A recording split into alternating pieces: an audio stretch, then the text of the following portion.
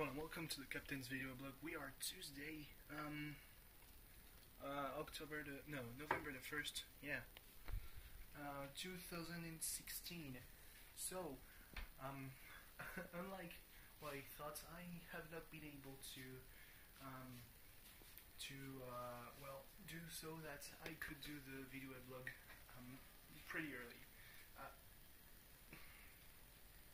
Mainly because due to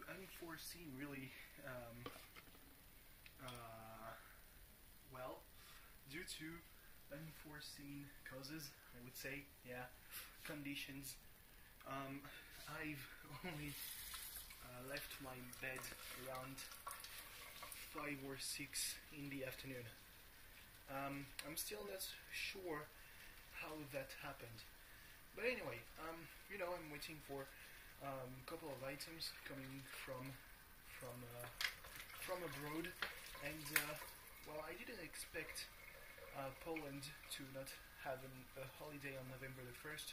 Mainly because they are a very Christian country, and even here where we're not really Christian, it's All Saints Day. So I'm just filling up a bottle of water. It's supposed to be, a holiday, but then again, what do I know? Maybe they celebrate that another point in the year, or maybe it's just because the truck or the plane only crossed Germany. I don't know. Anyway, so I've watched Raw, and it wasn't really good. Let's be honest here. It's Raw. What do you expect? That's pretty much what the tagline would be when Raw isn't really good. But mainly, they've made so that yesterday's Sunday's pay-per-view amounted to nothing. Rusev fought well in the Hell in a Cell opener, and for lack of a better word, got fed to Bill Goldberg.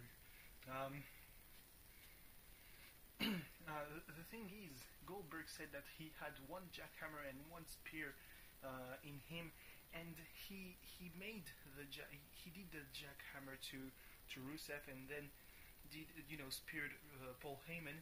Very weak spear.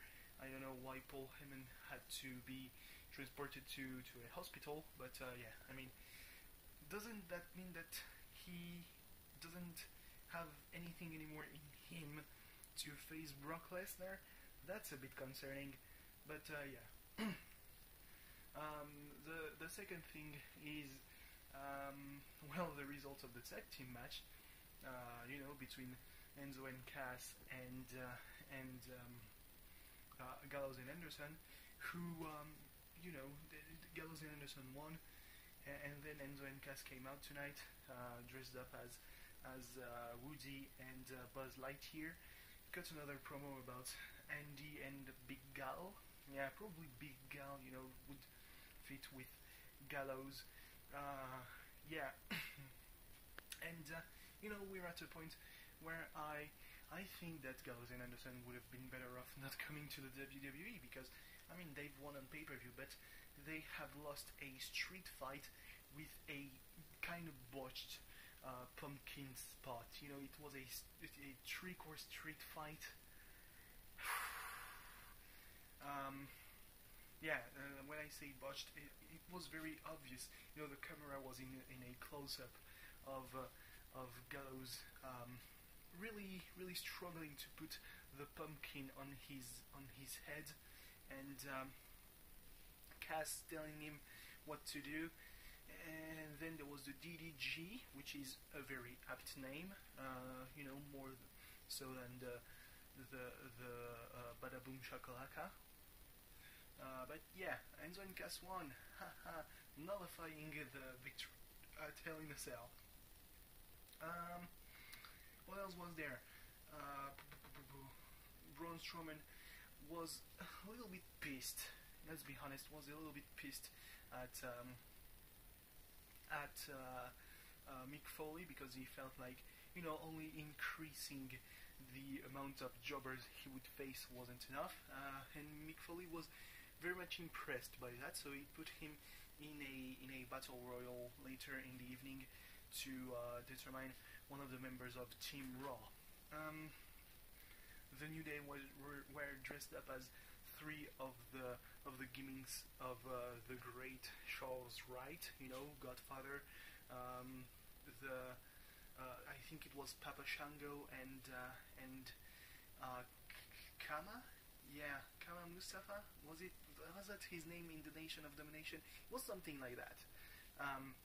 So yeah, very very funny thing where they dissed the teams of Smackdown, saying, well, we don't watch Smackdown, Xavier Woods, because he has D&D on Tuesdays, and yeah, they said rip in peace to Francesca too, because, well, she's dead.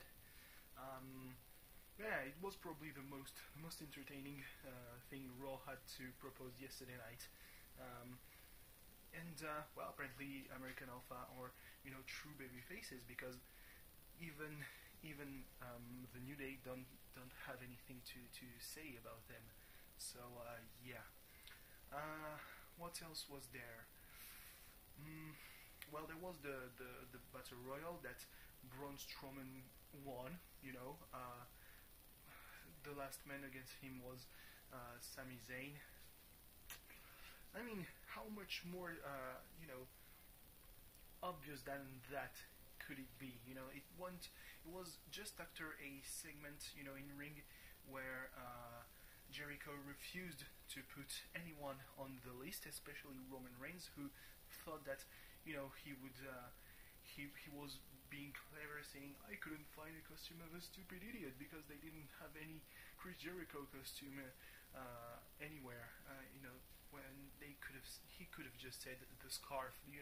At this point, the scarf is what makes Chris Jericho Chris Jericho. So yeah, it was too long-winded. It made him look like the stupid idiot. So yeah, Jericho, Owens, and Roman Reigns are in Team Raw, alongside Braun Strowman, who apparently counts for two, as the graphic said, the final member of Team Raw.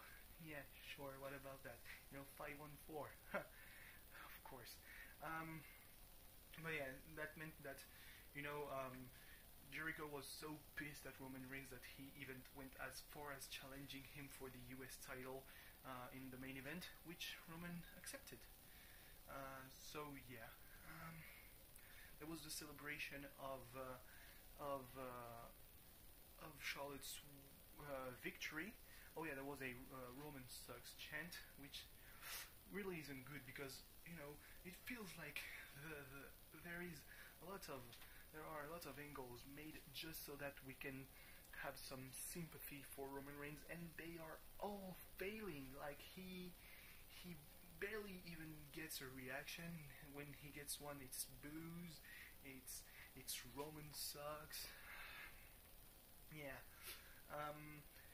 There was a celebration, so yeah, of Charlotte's win, victory in Hell in a Cell, where she said, well, I mean, I didn't catch all of it, but then she said that she was the captain of Team Raw, and she called up Bayley and said, I don't want any weaklings in my team, so she made her face Nia Jax, and the reaction when she faced Nia Jax was, pretty much, oh yeah, she's still here. And yeah, just so that you could really understand that Bayley wasn't going to win, Charlotte said, this is not NXT. Because Bayley fought and won against Nia Jax on NXT. So thank you for the reminder. Yeah, Nia Jax won. She really crushed Bayley. That's not cool. Anyway, yeah. There was a match for the Cruiserweight title between TJ Perkins and the new champion, Brian Kendrick. That Kendrick lost via countout, but TJ Perkins wouldn't have it. He got dropped on. He dropped himself on his neck. On the apron of the ring. That was pretty disgusting. Like, oh, I suddenly felt bad every time they showed the replay. But he's fine. He did the knee bar on the outside because he was pissed, which is not very babyface. You wouldn't think that this was the babyface champion doing the babyface contender doing that. A knee bar really isn't a very face finisher at any rate. So yeah, TJ Perkins was pissed, but he won, and yet he's not the champion. I do think that if that happened on Smackdown, the match would have restarted, because we've seen that time and time again when Shane was running the place, and you'd think that on Smackdown he would do the same thing. So yeah. What else was there? There was the Shining Stars facing Sheamus and Cesaro, and losing. It's a bit of a shame that they don't build anything on what happened in Talking Smack last week. Saying when Heath Slater said that he bought shares of Puerto Rico.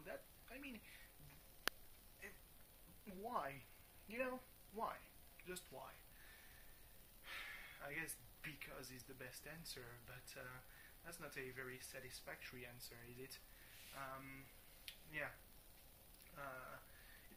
Apparently it's kind of a thing, when you lose your shots at a title, and you are in a team, or you are a team, well, you go face the Shining Stars, and sometimes you win, as Sheamus and Cesaro showed, or sometimes you lose, as Enzo and Cass showed.